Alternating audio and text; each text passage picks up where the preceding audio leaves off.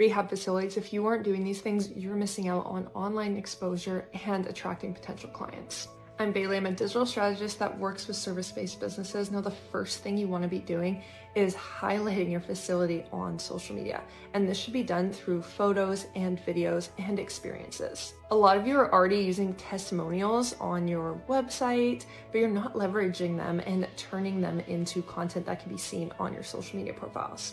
Another thing you should be doing is running digital ads to people who are actively searching for your services. It doesn't get easier than that. A lot of you are already collecting reviews, but if you're not optimizing the profile and also posting, your competitors are going to start outranking you. As far as website SEO goes, you need to be posting on your blog every single week and updating your social media profiles because that also helps your SEO ranking. Remember, a high quality company to Google is a company that's showing up, that's posting on social media profiles, that is doing everything it needs to do to support its customers and its potential customer base. Let me know if you found this video helpful and if you have a specific industry that you want me to highlight.